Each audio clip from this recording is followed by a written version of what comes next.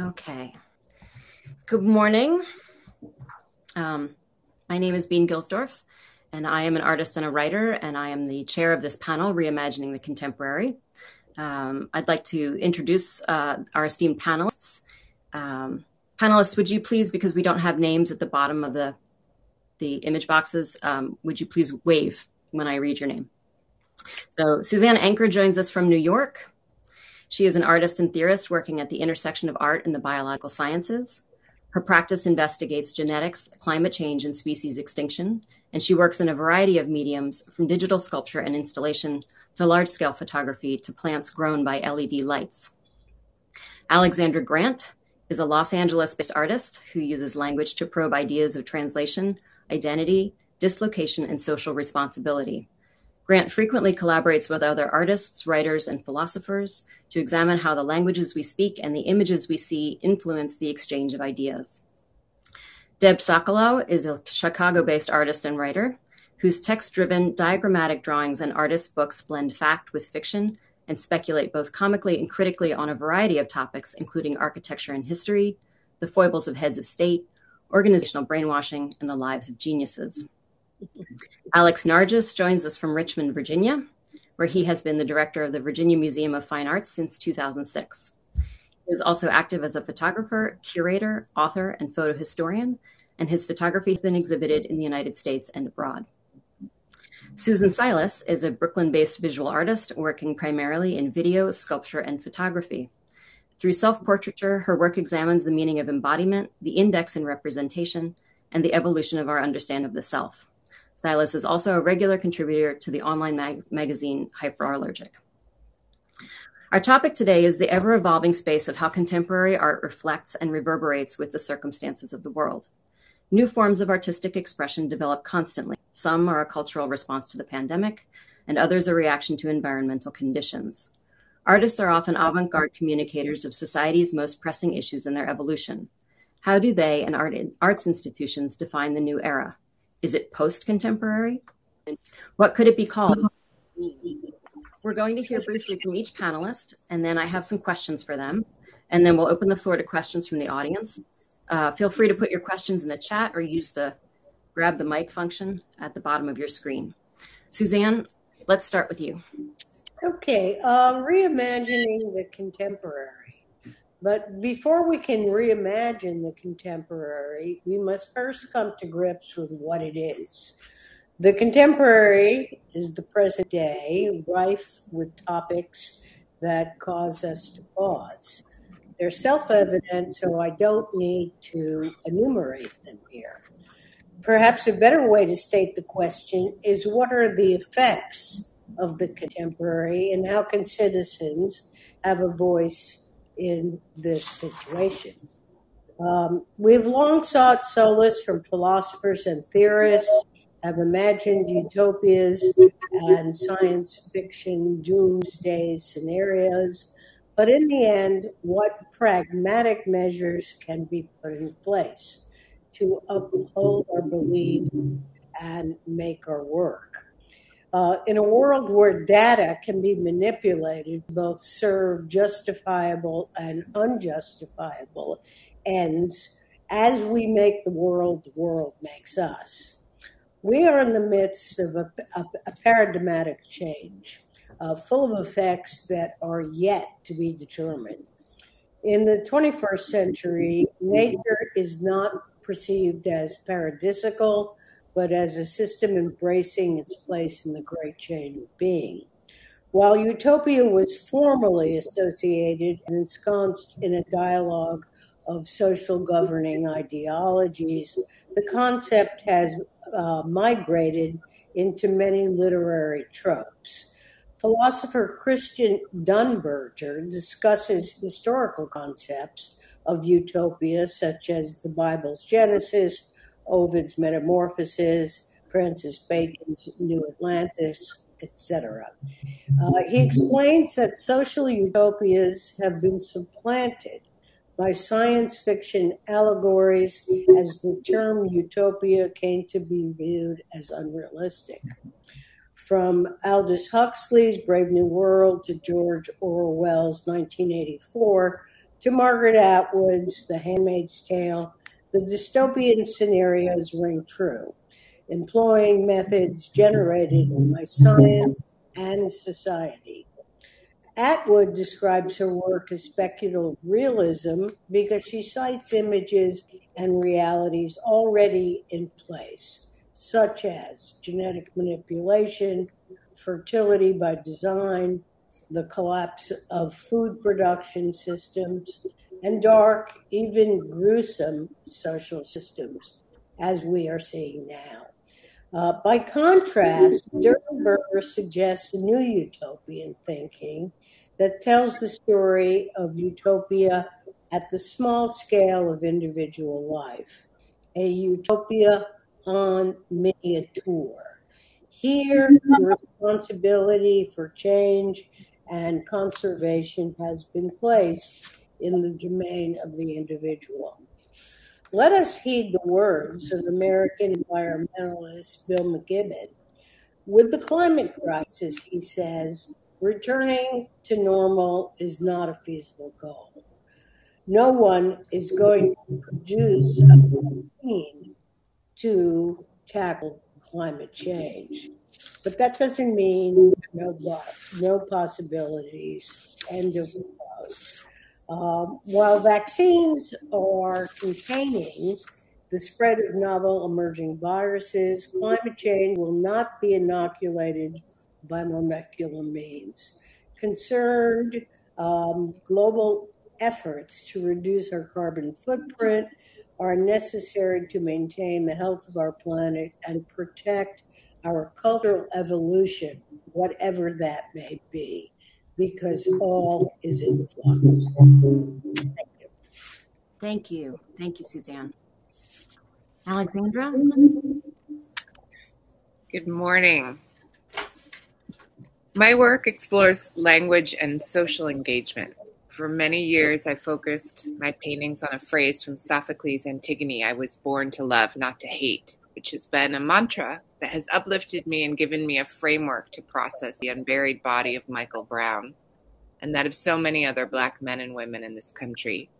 The Trump administration's toxic and manipulative rhetoric, the menacing bullies that have targeted me personally on social media, and today, Russia's war on Ukraine. Antigone has lasted as a story for millennia because every generation has needed her as a hero, standing up to the rule of law of a crooked state with her own sense of a higher power. Sophocles was an avant-garde communicator in his time and still is through the interpretation of artists across disciplines. I've learned to see that love isn't the opposite of hate. It's a choice we make to behave with care towards ourselves, the community around us, and those who are different than us who perhaps we haven't met yet. The opposite, as we are seeing in the world today of love, is war. War's values are not to listen, but to dominate, to choose, as Alfred Nobel said, that justice can be found only in the imagination. Only a profiteer from dynamite and explosives could have such a dim view. Artists and institutions today realize that justice can also be found in reality, that representation matters, that people care and care deeply. We are watching a story of Greek proportion unfold, with Vladimir Putin representing an old world order coming into conflict with a new, caring, and brave one. It isn't a coincidence that Vladimir Zelensky himself is an artist. He is choosing to model a bravery I would call antigonal, willing to put his own life on the line, to choose love, not over hate, but over war and the annihilation of the imagination. So I would call this post-contemporary moment an antigonal moment, where the scales tip in the direction of love, hopefully, and I hope this new Antigone, which is Zelensky, but also each one of us who believes in loving those we do know and don't, that she lives on, not because we need to hear her story again and again, but because we as humans are becoming less dualistic. If I could imagine a post-Anthropocene era, it wouldn't be that humans have become extinct, but that the gross inequalities, judgments, and unkindnesses between us have. Thank you. Thank you. Alex. Oh, well, thank you. And I'm just delighted to be here with everyone else. I mean, these creative talents. I'm going to start by just making a statement about contemporary art. All art is contemporary. In fact, all art has always been contemporary. It's created by human beings, which separates us from the rest of the world. And the notion that contemporary changes has been a constant. I happen to come not just from an artistic background, but obviously from an art museum perspective. And art museums, which are basically an 18th century institution from Europe, have evolved greatly in the 40 plus years that I've been a director. And all for the better, I have to say, because museums today are becoming more responsive to the environment. Contemporary isn't shuttled off into a corner or to specialty museums. Museums like ours at the Virginia Museum of Fine Arts have a huge amount of emphasis on contemporary art. And what it allows us to do is relate to the world around us and be able to be responsive to the contemporary in society. Obviously today, we have a war in Ukraine, devastating to the people who are innocent victims of oppression from Russia. And one of the things that our curatorial ranks, our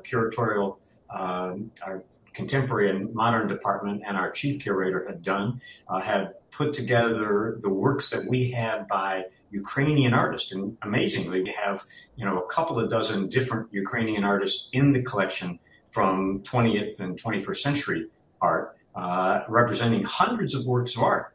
And so we're going to emphasize that and pay tribute to those creative minds that many of them are still in Ukraine. And obviously our thoughts and sympathies and prayers go with them.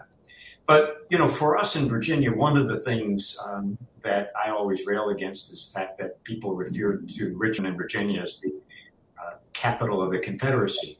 And when you look at the fact that in 1619, the first enslaved Africans came to English North America and were enslaved for 250 years and then oppressed in the following 150 years until this very moment and beyond, we have an obligation to be able to showcase the artistic and creative talents of people whose origin derives from Africa. And so we've done a number of things in response to the changing social environment.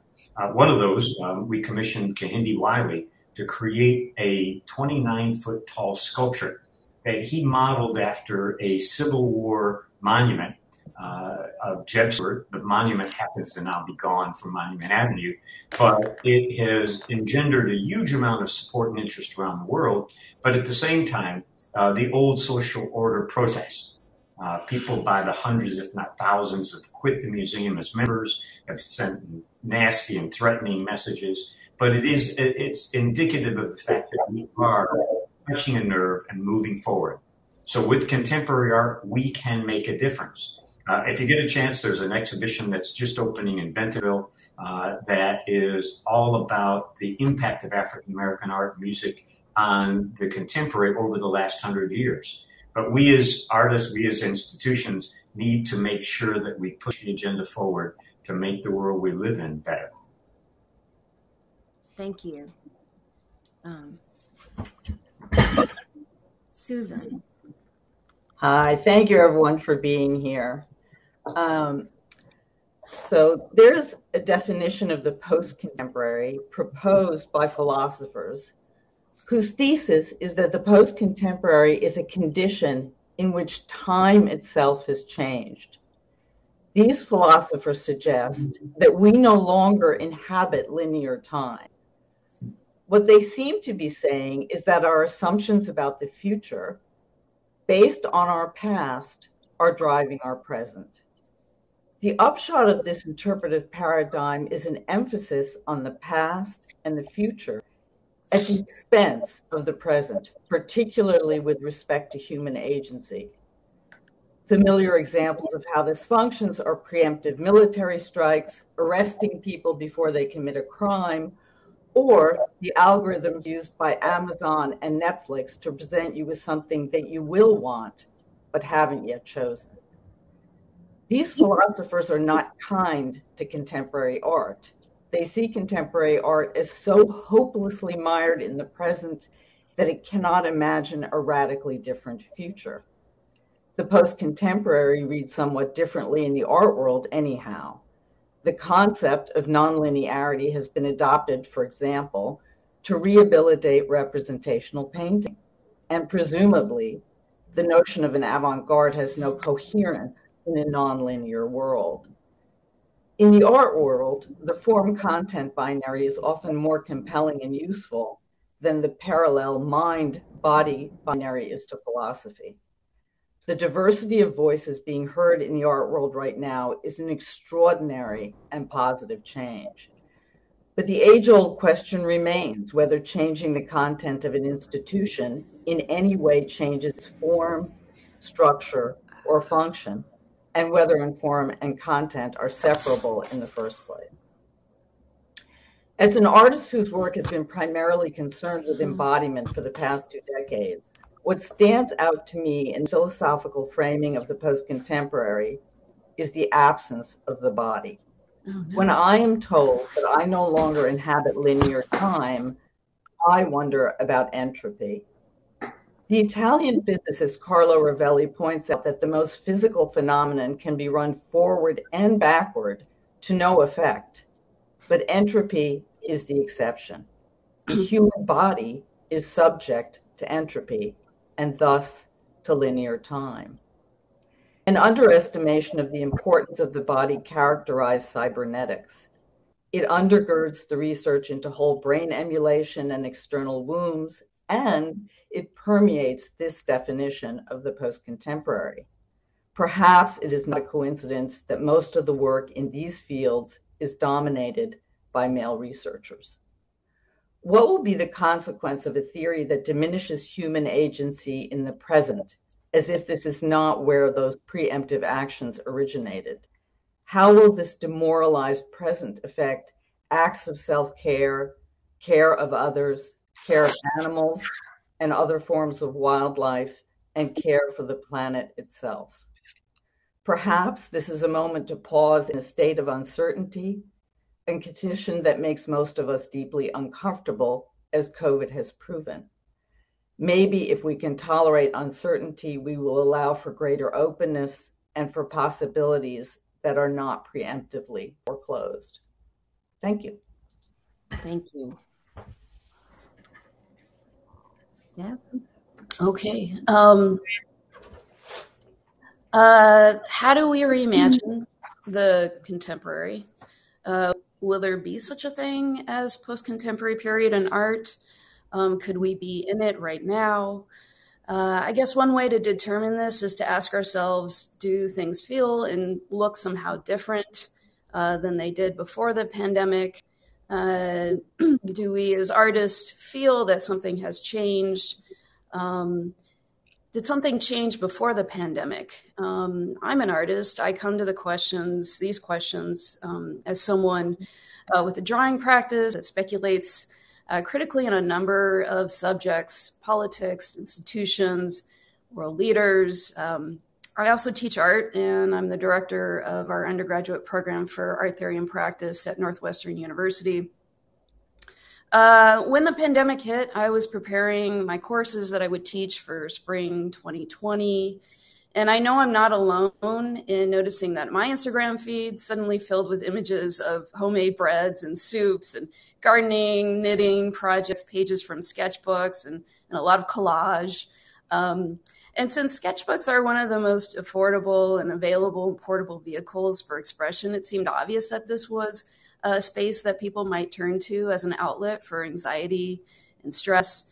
And the sketchbook certainly became a coping mechanism for many of my students, both art and non-art majors. It became a space for documenting life during the pandemic, but also a space that could serve as a distraction from it.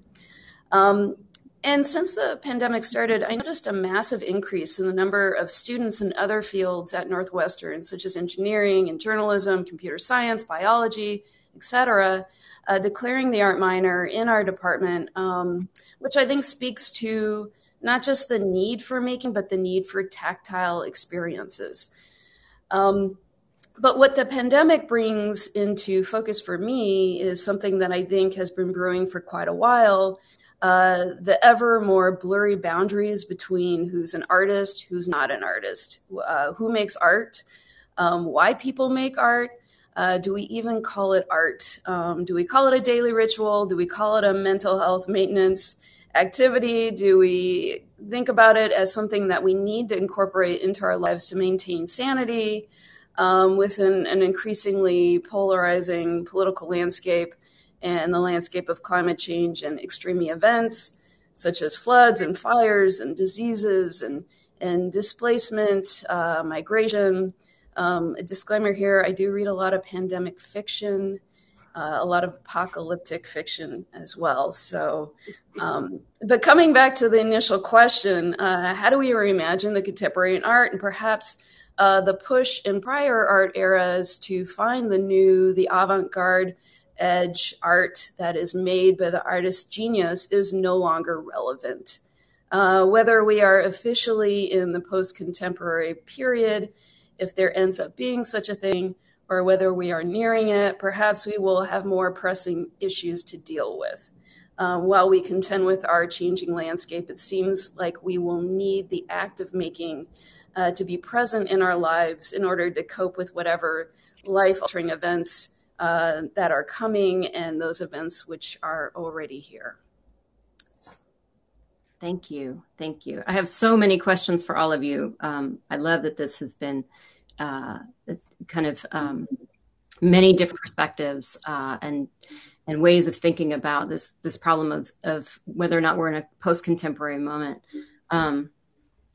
And I think I just want to start with, I want to follow Alex's comment that art is responsive and thus contemporary. And throw out a general question to the group, which is, do you think it takes more bravery to respond to the problems and issues that artists are responding to now than it did in the past? All of the social and cultural issues that we're facing, they do seem dystopic, they do seem apocalyptic. And I'm wondering if in your experience, it feels like it requires more bravery to respond to these issues than maybe some of the things that even you were responding to 10 years ago. Well, I think that we should go back 20 years ago. I think that what happened during the 60s and 70s, artists responded to the war in Vietnam with new forms of body art, performance, video art, land art, etc., to reduce the commodification of artwork and to talk about things in the real world. But what happens in the 1980s is there is a vengeance to come back to the commodity where we are still protracted to this time.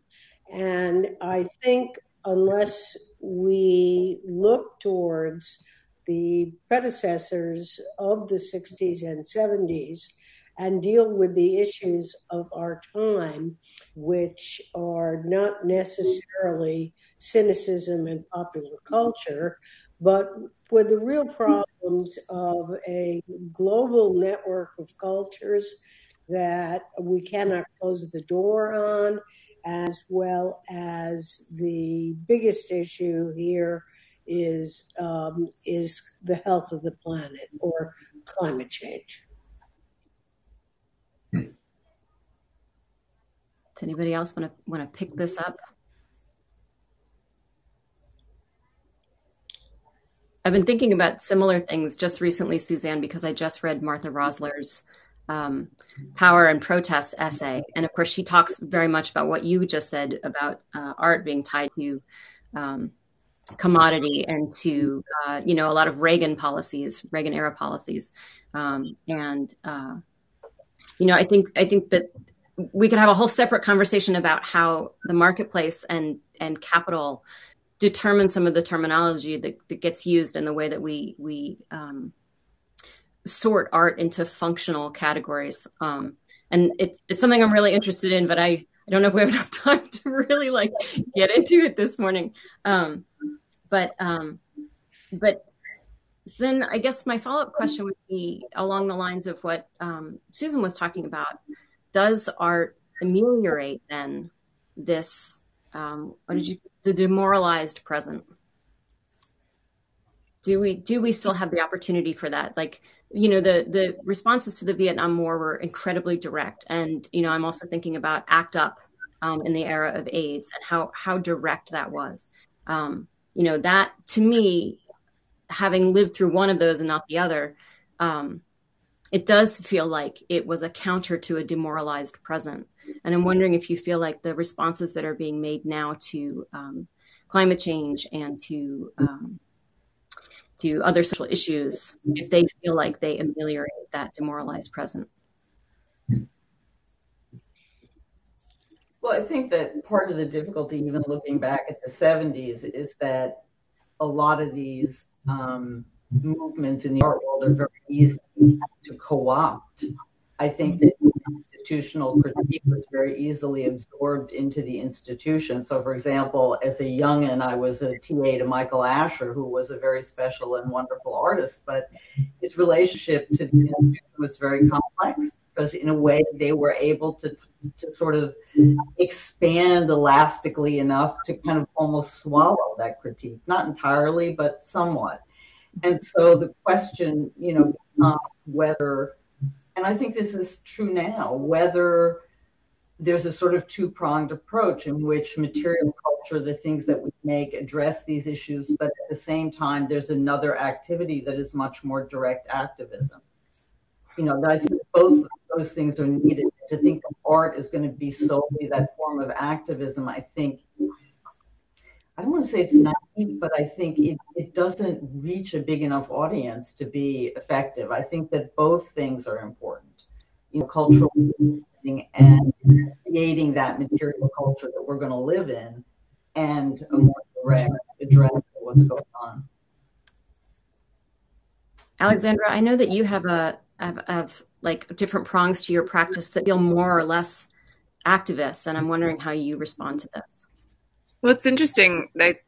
Going back to the idea of the market, I think one of the things that's interesting to me is when I started teaching, I would talk about entrepreneurship, and that was sort of seen as taboo. And now everyone is an entrepreneur, And I do have that sense. I work a lot with writers, and I'm really aware of the fact that if there was an apocalypse, like I make a thing that I can barter for food, and writers don't, And so there is this sense, and I promise I won't talk about NFTs, I promise, but that people have more, as artists, have more economic control and agency. And to the point of a comment, Elisa Meadows has made it in the comment section that it's because we have access through social media directly to a public, which may or may not be an art public. And so that possibility, which is market driven, is those are the channels in my mind of activism, because we're reaching people in a sort of retail environment. Let's be honest about what social media is, and we're using that to message. Or not everyone, but many artists are. And so I think that sense of quickness, of accountability that happens on social media and of disrupting, I don't know if the system has yet caught on, to the power of social media. I think that's why we are in the moment we're in, because I remember being at Soma in Mexico City, and this young artist said, why, from Argentina, why has the American right understood the meme but not the left? And I thought that was such a brilliant question. Like, how did the meme become the most powerful image text globally? And how does it function? And how has it worked to sell us things unconsciously and consciously? So sorry that didn't quite answer your question, but opened up this question of how these retail channels are controlling our visual exchange culture, and to the positive, I think, immense as equally turbulently as the negative.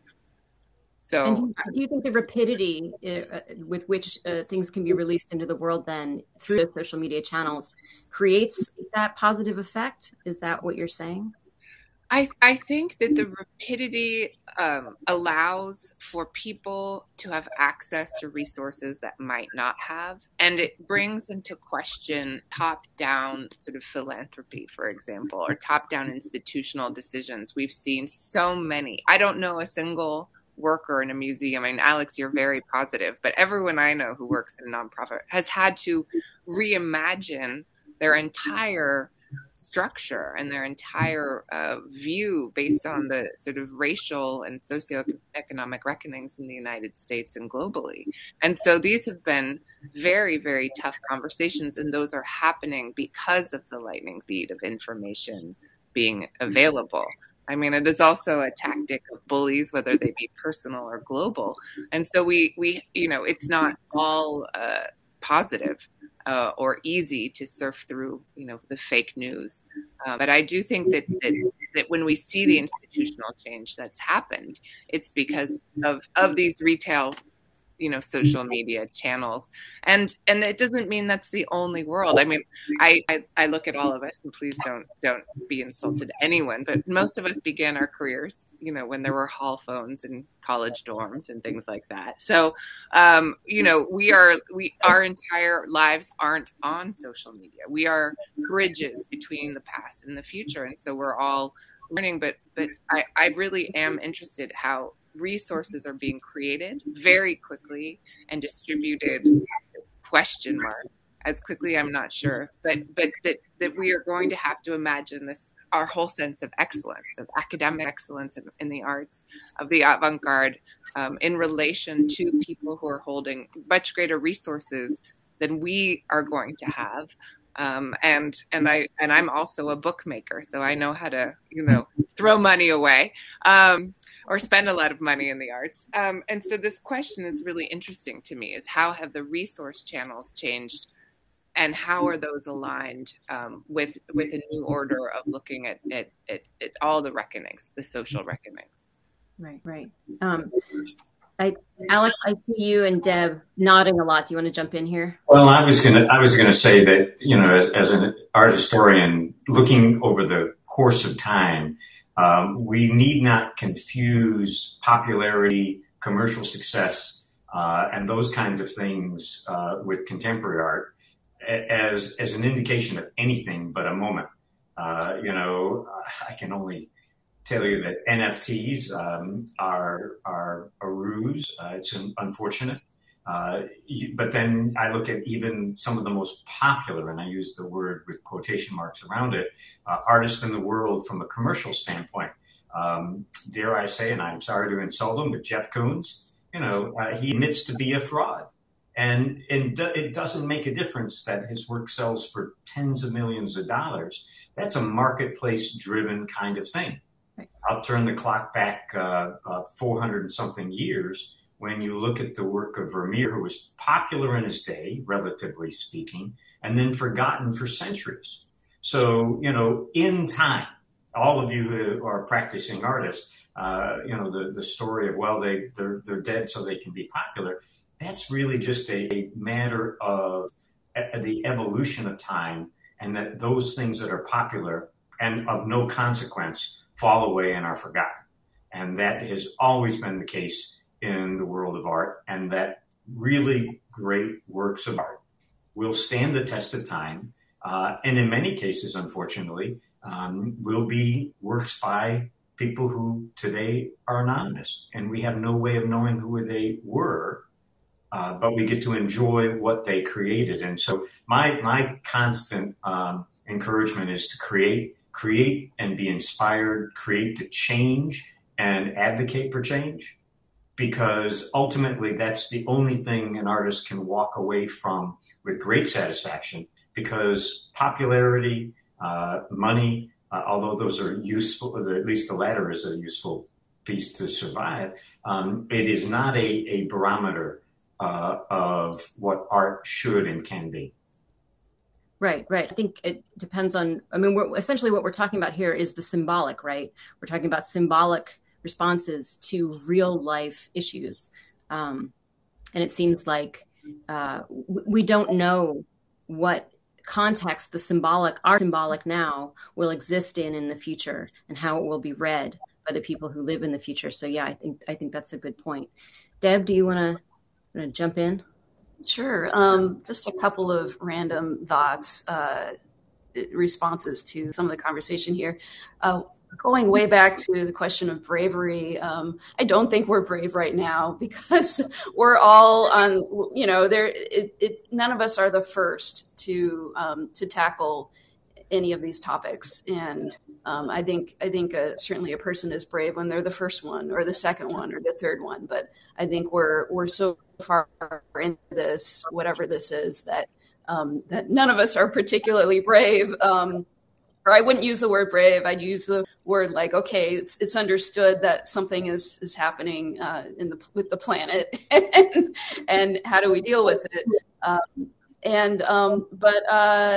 To the conversation about social media and popularity and et cetera, it really speaks to, or when I think about that, I think that really speaks to the blurring of the boundaries between who is an artist and who is not an artist, and what is art and why do we make it, and so I just no longer, I really see this trajectory, this future where these things are these designations, these labels are not so important, and especially with, again, my apocalyptic reading habits, sort of thinking about like, well, when the power grid goes down, or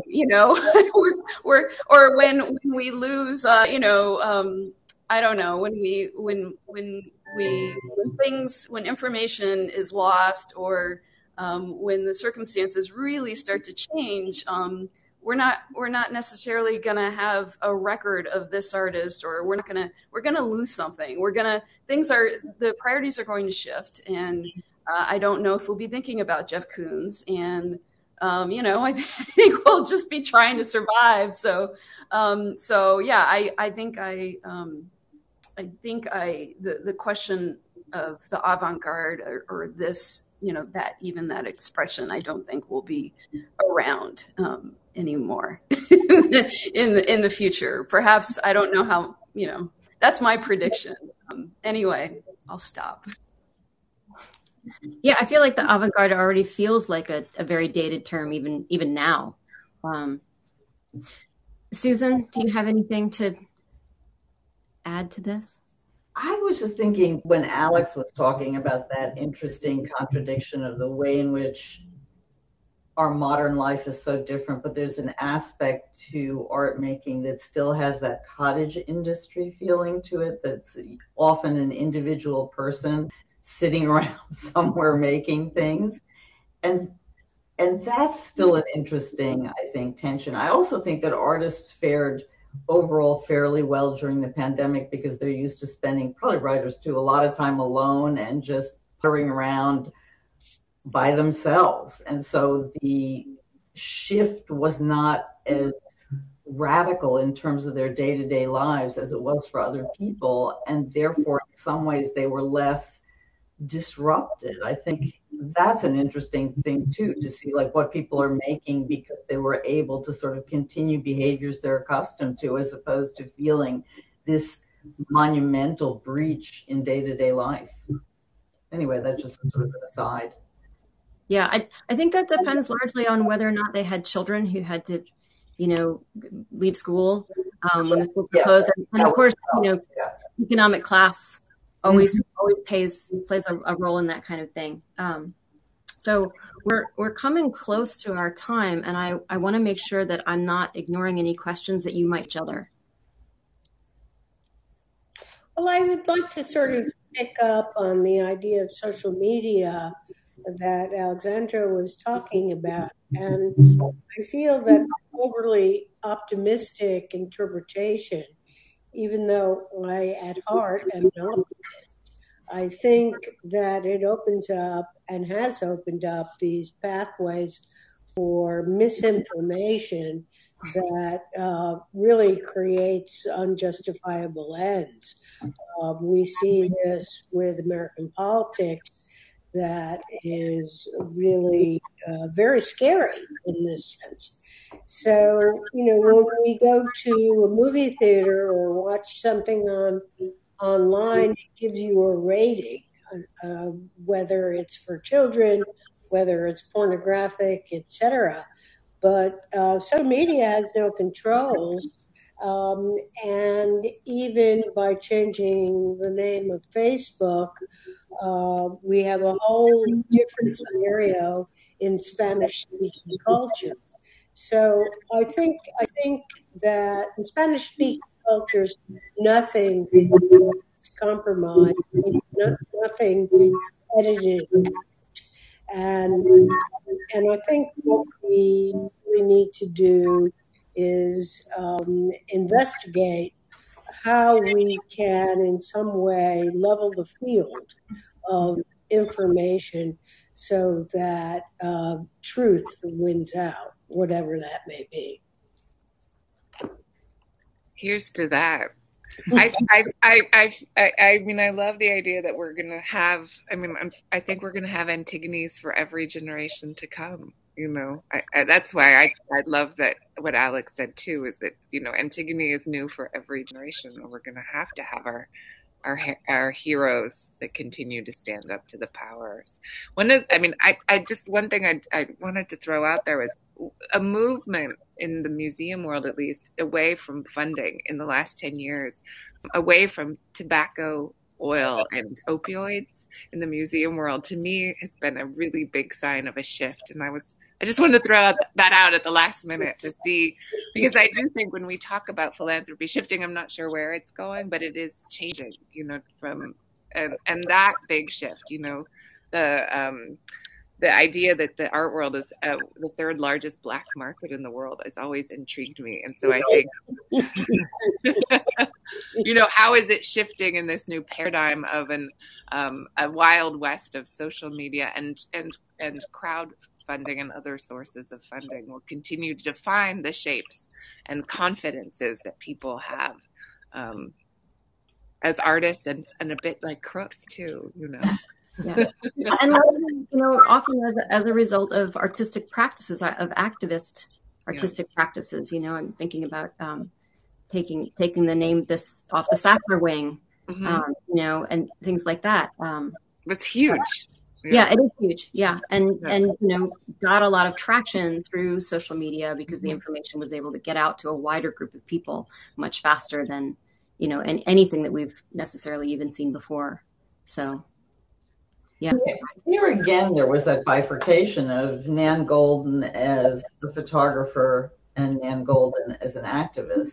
Right. It just didn't come through her work, but her work and the seriousness with which it's taken enabled her to put herself in another position and become the face of the protest against Purdue Pharma. Yeah. And this is the beauty of being an artist, right? We have all of these porous boundaries, I think, between the things that we do.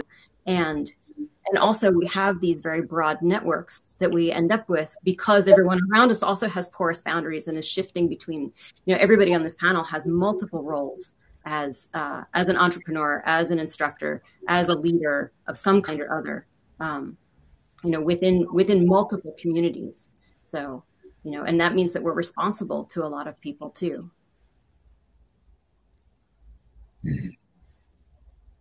So, final.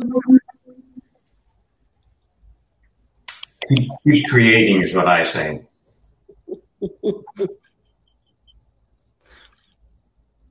Anybody else have anything that they want to get off their chest before we run out of time?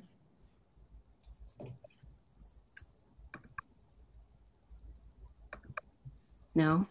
Okay. Well, we're really close to our time. And the first thing that I want to do is thank you all for being here. And to say that I know that this was very early, and I appreciate you very much bringing a lively discussion to this fine morning. But I also want to acknowledge that this is a very intense moment that we're living through. Watching the news, particularly about the Ukraine, unfold over the last, what is now 10, 11 days. And to be thinking about issues of art where they meet power and language and where they meet culture and, a general sense of change, whether that change is good or bad. And I wanted to reference a quote by the psychiatrist and Holocaust survivor Viktor Frankl. And he said, between stimulus and response, there is a space. In that space is our power to choose our response. In our response lies our freedom and our growth. And I was thinking about this in terms of art, because we often talk about art as this product. Art is the material object. It is the thing that's placed in the museum or in the gallery. But I was thinking about art as the choice, as the space between stimulus and response. Art is making that choice to respond. And that's a really interesting space to me, because it's something that is constantly refining itself. And so I just want to say again, thank you very much. Thanks to Horasis for hosting this. Thanks to our audience members for attending. And we'll wrap it up here. Great. Thank you. Good morning, everybody. Oh, it was very nice to meet everybody I hadn't met before. Thank you all. Good morning. Good.